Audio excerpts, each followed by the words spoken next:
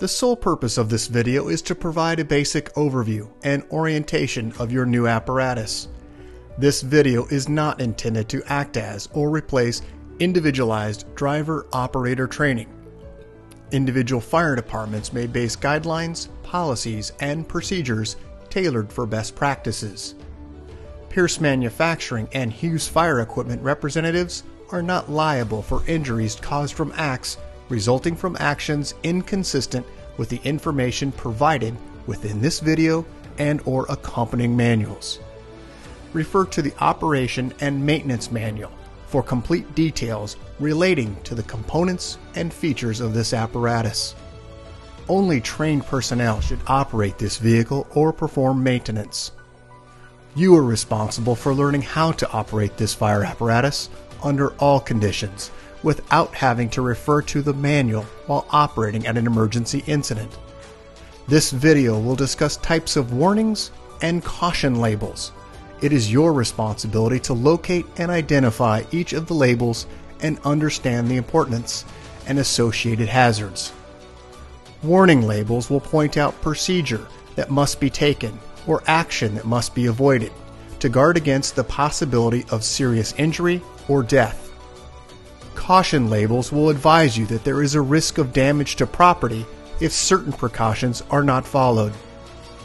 Continuous training, reviewing of operation and service manuals, developing good standardized practices will assist driver operators with a more complete understanding of the components and operation of this fire apparatus.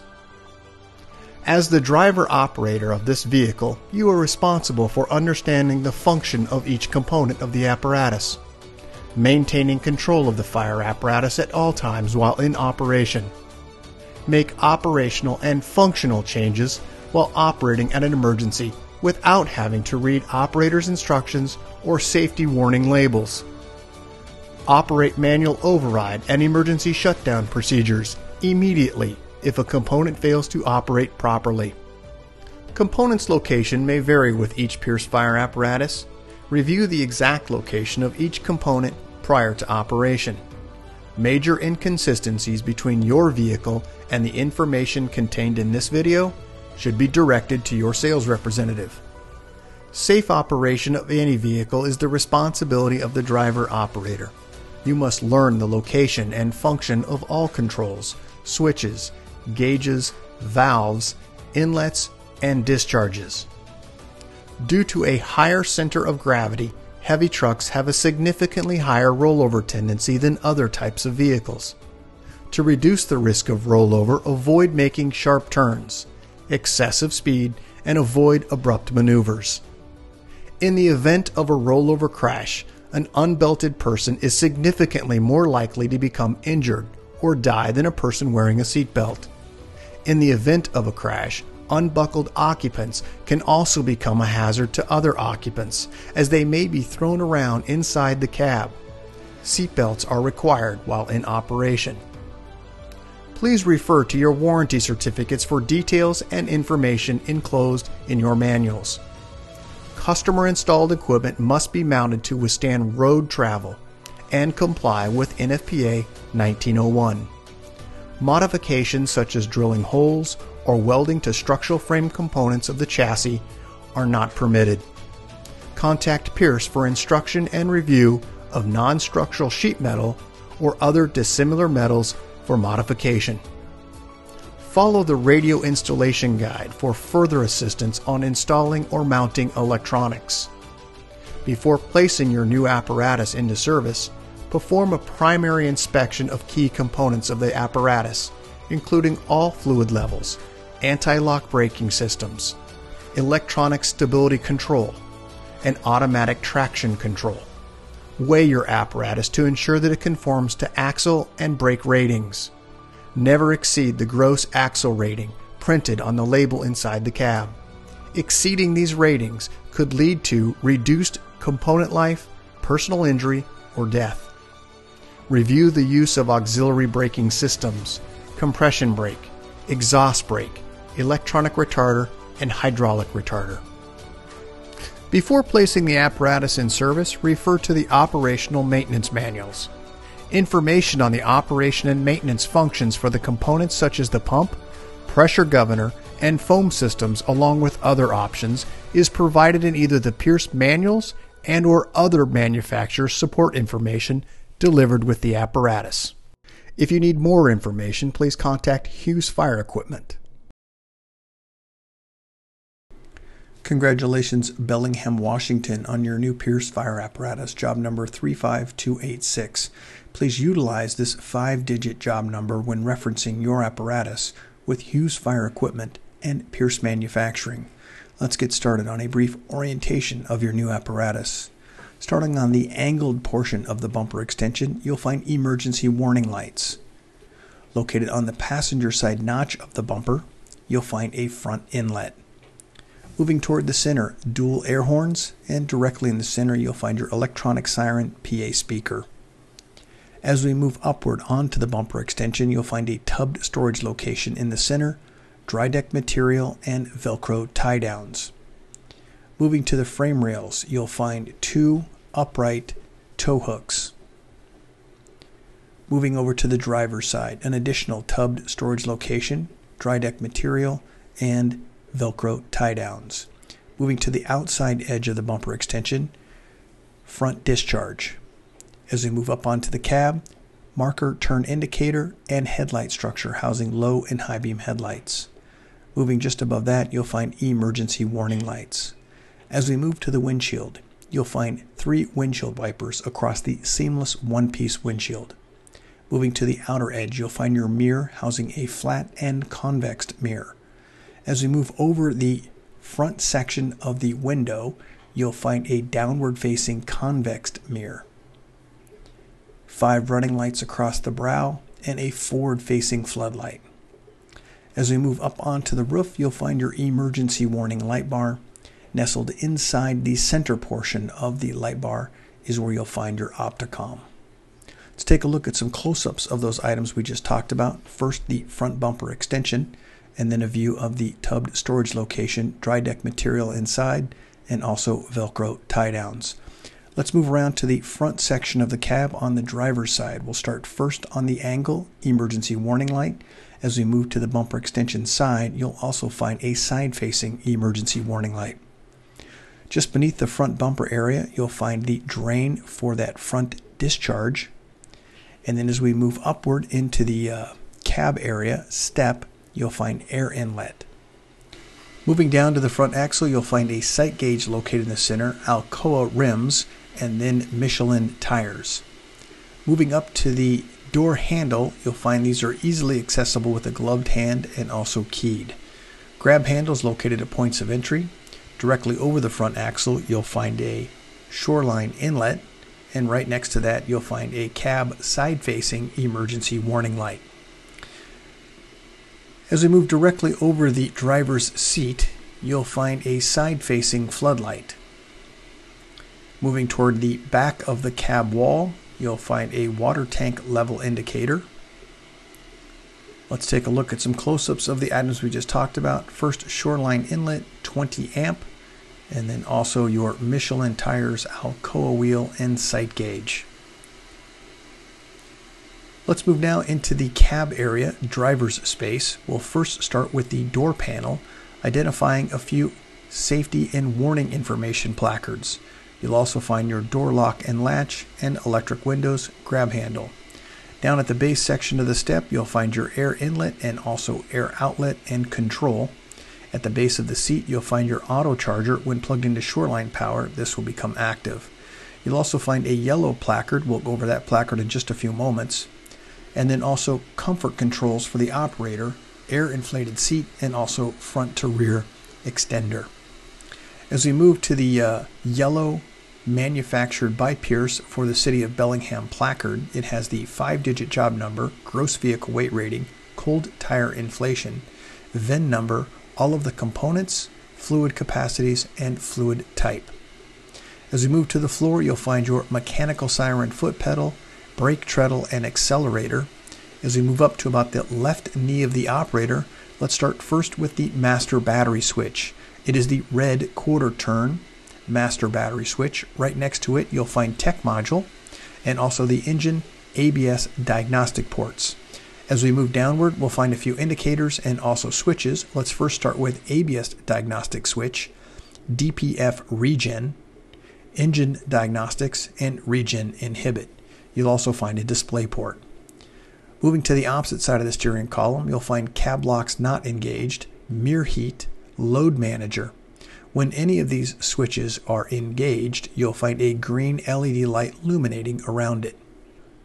Let's move to the steering wheel now, where you'll find controls on the right and left side, including air horn and emergency lights and windshield wipers.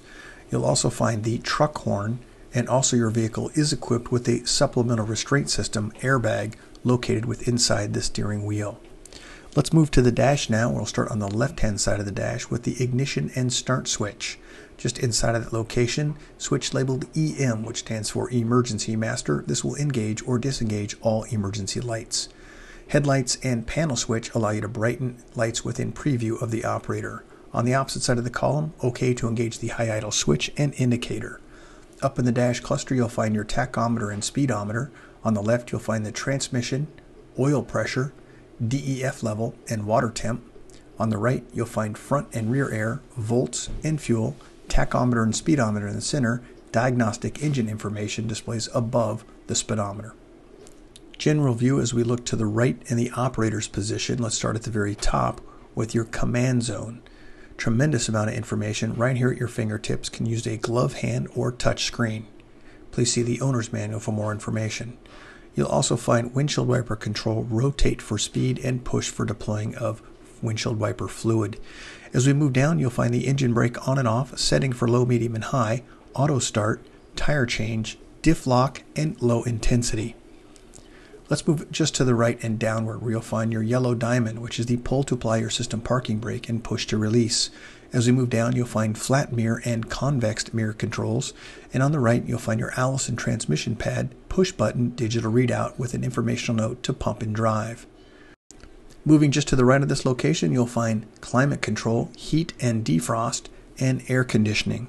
Let's look directly overhead of the operator's seat, where you'll find this yellow placard indicating the height of the vehicle, 10 feet 0 inches, length 30 feet 5 inches, gross vehicle weight rating 42,000 pounds. You'll also find emergency master, roof light, front warning, side warning, lower rear warning, upper rear warning, high beam flash, and Opticom controls. To the right, additional switch panel housing the front flood, driver side and passenger side flood, rear flash, driver's alley, passenger alley, and the backup alarm override. Let's move further to the right to the next module. Traffic advisor, siren control module and PA speaker system. Located in the center, you'll find do not move your apparatus when this light is on, indicating a door or compartment may be open. General view here to the rear, there are two forward-facing seats, fold down, and a center EMS compartment. As we move to the rear section of the cab, you'll find affixed to the door panel all of our safety and warning information placard, also electric windows, door lock and latch, and grab handle. Looking overhead, you'll find additional compartments. Those compartments do have LED lights inside them. Let's move down to the very base rear section of the engine, where you'll find an additional door gaining access to the rear portion of the engine for your daily checks, oil, and transmission. General view here of the rear section. Once again, fold down seats in the rear and also an EMS compartment located in the center. Netting located in the very front section, and also adjustable shelves and LED lighting. Let's move exterior now. We'll start first at the pump panel area in the upper left-hand corner. D handle gains us access into this space.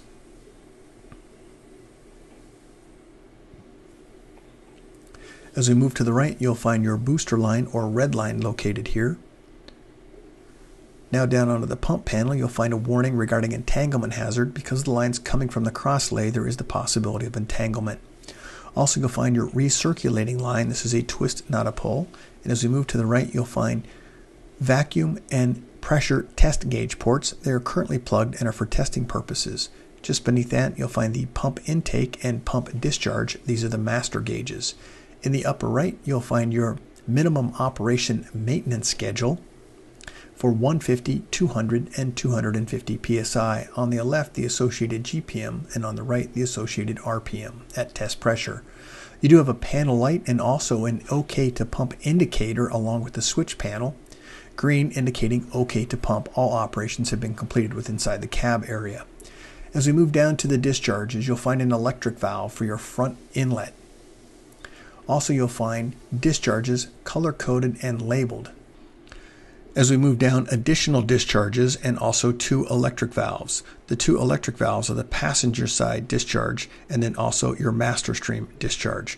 To the right, intake relief valve, instructions on the front placard. Also, thermal relief valve located with a visual and also audible alarm. The outer edge of that audible alarm bezel does allow you to dampen or brighten the sound.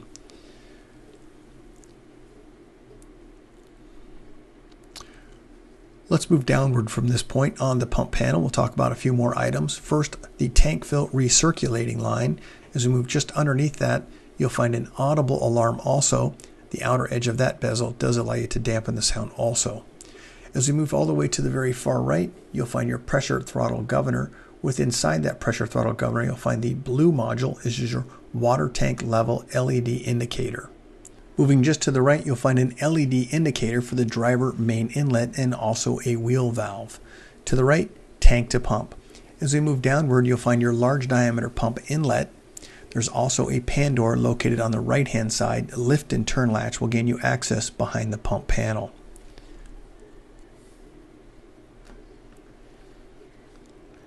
Let's move to the very bottom section of the pump panel. We'll first start at the very top with a warning sticker. Only trained personnel should operate this piece of equipment and only after proper training.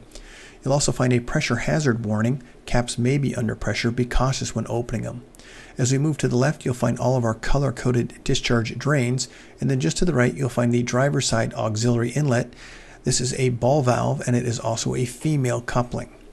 Moving all the way to the right, the minimum operation maintenance schedule. Let's move just to the right where you'll find this placard at the very top, which is your wattress placard. It's indicating the type of pump and also transmission model. As we move further down, you'll find all of our color-coded and labeled discharge drains. And then moving to the right, you'll find your pump drain. And beneath that, the manual pump shift. As we move just underneath the running board, you'll find a foot pedal switch. This will be your reel rewind. Just for a better image location, you'll find directly under the pump panel is the reel rewind foot pedal switch, and then just to the right you'll find the folding wheel chock in front of the axle. As we move into the compartment at the very bottom section, you'll find a pull-out tray. The release mechanism is going to be on the lower right and it will lock in the outward position. 2 SCBA storage compartments with retaining straps, one in front of and rear of the axle. Def level fill location, blue cap with an indicator. 4.5 US gallon tank. As we move to the next compartment to the rear of the axle, you'll find SCBA bottle storage location for 2 bottles and also the silver ultra low sulfur diesel fill location. General view, let's look to the rear of the axle. Just underneath that, you'll find folding wheel chock, and as we move upward into the rear compartment, you'll find adjustable shelves and also 2 SCBA holders. All of the compartments currently open. Let's move now to the rear section of the apparatus. As we start with the rear section of the apparatus, we'll identify a few items within this area. Let's first start in the upper left and right corners with 2 pan doors located in the uppermost section. Also, ladder storage location with a pan door. This is the upper left-hand compartment. As we move downward, you'll find 2 cupped switches. First is the rear floodlight and then also hose bed lights. At the very uppermost portion of the hosebed area, you'll also find backboard storage. As we move across the back, you'll find 4 discharges in the very rear section, color-coded and labeled. As we move toward the center, you'll find your backup camera, which is recessed. Also some warning information here regarding entanglement hazard. Be cautious because of those lines are coming from aloft. There is the possibility of entanglement. Also, we have some additional warning here regarding pressure hazard. Also, fall, do not ride on the vehicle, and if you're climbing onto the vehicle, always face the vehicle. Let's move down to the bottom left and right side. You'll find a common bezel housing emergency light, brake light, turn light, and reverse light. Also fold down steps as we mentioned previously. In the very center, you'll find a pull-out tray. The release mechanism is on the right, and when it's fully extended, it will lock into position, requiring you to push the release mechanism. Let's move back up to the upper right-hand corner of the vehicle. Additional storage, LED lighting, dry deck material. As we move to the rear section, you'll find 24-foot extension and a 14-foot roof, additional long-handled tool storage. We're now around to the passenger side of the vehicle with all the compartments in the open position. Let's start in the rear.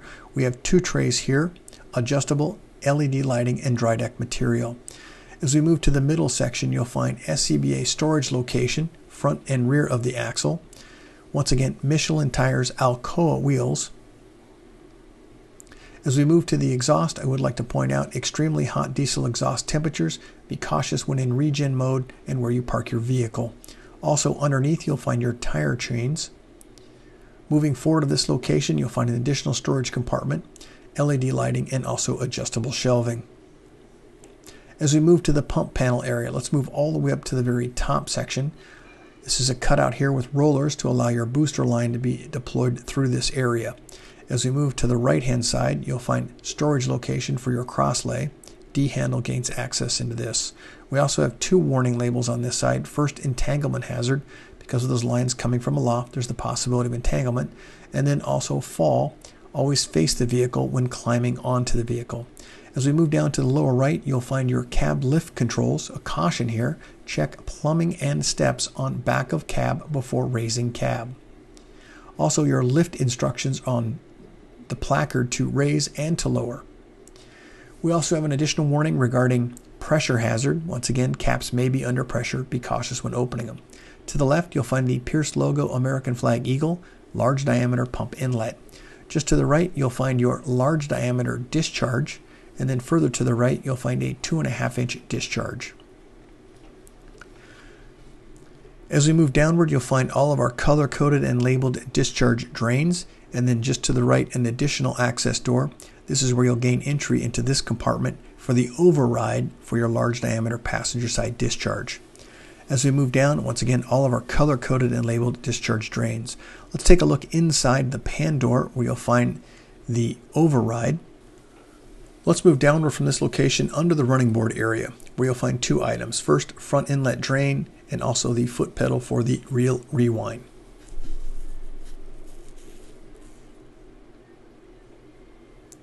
Let's go ahead and move now inside the cab area at the rear section cab door. First, affixed to the door panel, we're going to find all of our safety and warning information. Also, door lock and latch, window control, and a grab handle. As we look overhead inside the cab, you'll find push on or off red or white lens, and also your intercom system. Once again, you have two forward-facing seats. In between the two forward-facing seats, an additional EMS compartment with storage over the passenger and driver side forward section. Let's move exterior now. We'll move into the officer space. Let's first start with the officer space. On the front step area is where you'll find the front inlet drain. As we move inside to the door panel, affixed to the door panel, safety and warning information, door lock and latch, grab handle, window control. Let's move inside of the officer space. A-pillar, front section of the windshield, you'll find your parking brake. You'll also find your vehicle is equipped with a supplemental restraint system, an airbag. There's also a warning indicator not to mount any equipment within this area. On the right-hand side, A-pillar, you'll also find the fill location for your windshield wiper fluid. Let's move to the front section of the dash area, just to the right side where you'll find your parking brake. Moving now just to the left, you'll find an air horn and also 12-volt access. This happens to be USB style. Overhead, you'll find push on or off white or red lenses. Let's move to the components within the overhead section of the dash, first with your FireCom module. As we move to the right and slightly underneath, you'll find the FireCom wireless base station. You also have some switches located in this area. Front flood, driver's side flood, passenger side flood, rear flood, driver's alley, siren brake, and also passenger alley.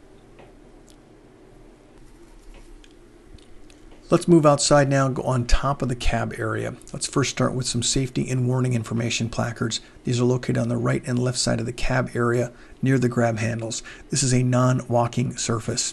As we move to the cab dunnage area, which is directly behind the cab, this is where you'll find your booster line. This has a manual rewind location and also tension-free spool knob.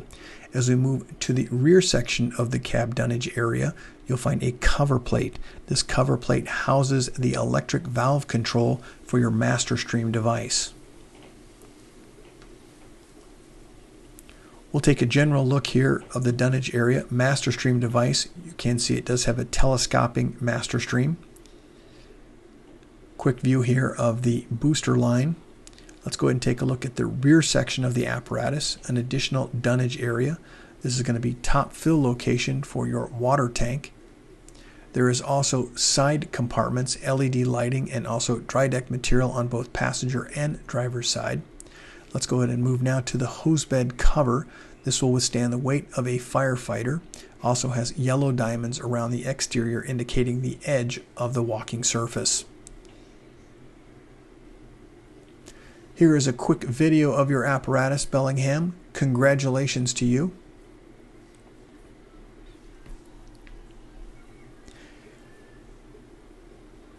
If you have any questions about your fire apparatus, please contact your Hughes Fire sales representative.